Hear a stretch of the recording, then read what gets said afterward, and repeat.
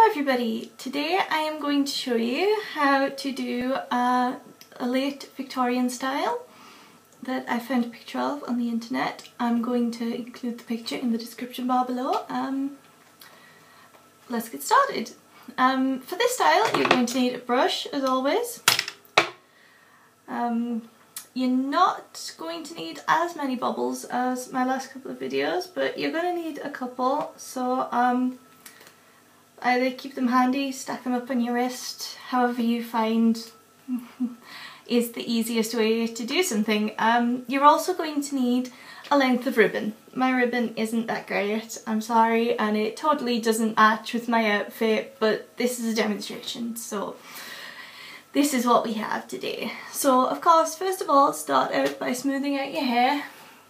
Mine is kind of wavy at the moment because I'm filming this on the same day as I filmed the Jane Eyre inspired video, and I just took my hair down from that, and of course it just picks up braid waves really easily. We're going to start out by sectioning the hair into two. You're going to need your front bits, which is easy for me because these are the bits that are shorter than the rest, and your back bits. You can whop them over your shoulder, you can tie them back, however you find easiest to keep your sections. Now take your ribbon, fold it in half to find the centre, and when you have the centre point you need to temporarily pin it to the top of your head.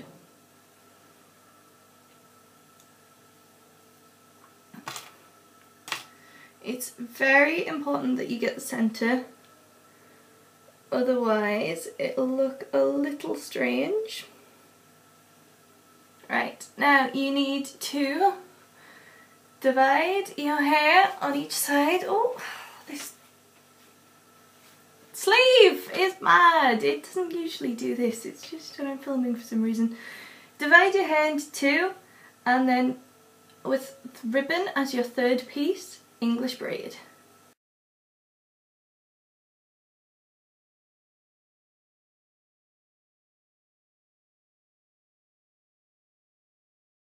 When you reach the end, tie it off.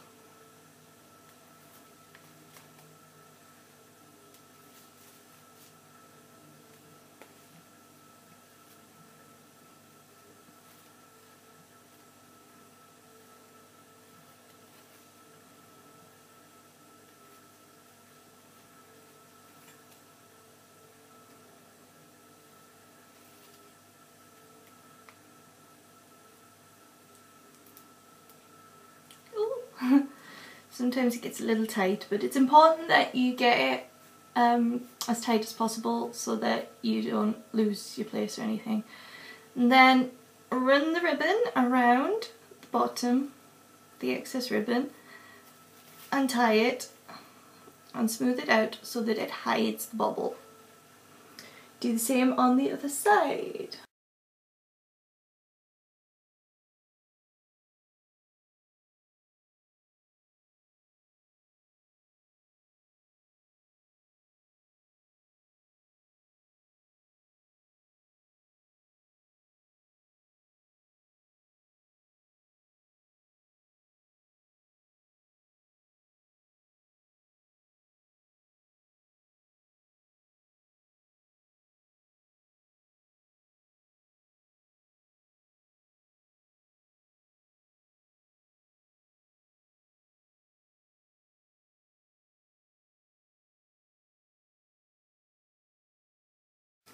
Now, when you have both sides, take them up by the ribbon ends and wrap them over your head. Oh, and if you have a fringe like me, your fringe will inevitably get in the way.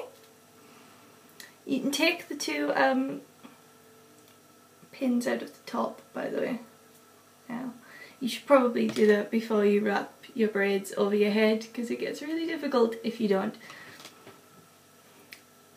Now, at the two sides, you're going to want to put preferably long pins in to secure them. Hide the pins as best you can and hide your ends as best you can. Make your nice little crosses to make sure everything stays put.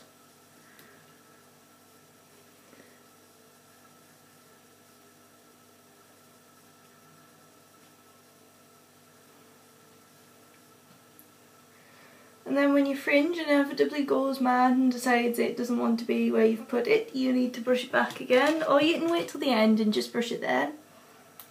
But I am one of those horrible perfectionists that needs to have my hair where I want it at all times.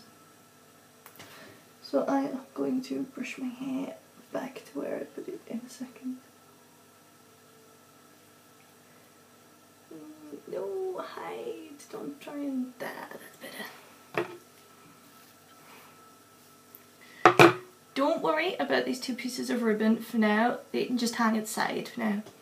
With your remaining hair, smooth it out again. I hope this is going to work this time because I realised that my last video you didn't get a very good shot of the back. So I am going to try really hard this time. Hang on. How's this? Right, I hope this is working. Divide your hair into two. Twist it as you would when you're starting a cinnabon or a twist bun or whatever you prefer to call it. And then twist the hair up into sort of almost a bun. Not quite though. A coil, it's more of a coil than a bun really. And then secure with pins. Ow, ow, ow, ow, ow, I'm sitting on my foot. Again, if you have long pins, use your long pins.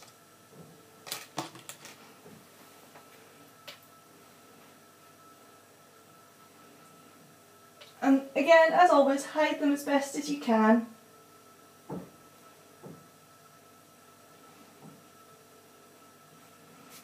I find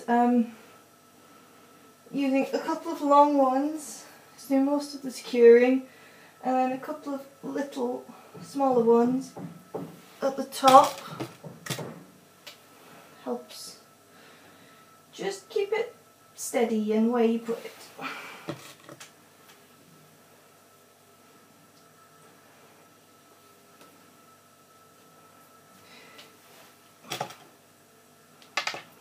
As always with more symmetrical styles, you do the exact same thing with the other piece.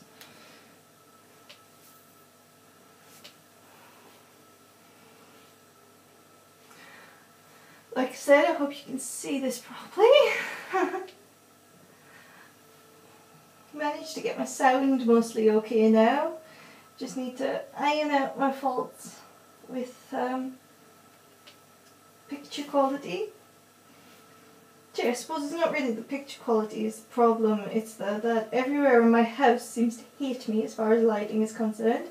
You have a choice of either horribly overexposing everything, or I just look yellow, and I don't particularly want to look jaundiced or like one of the Simpsons, so this is the best we have.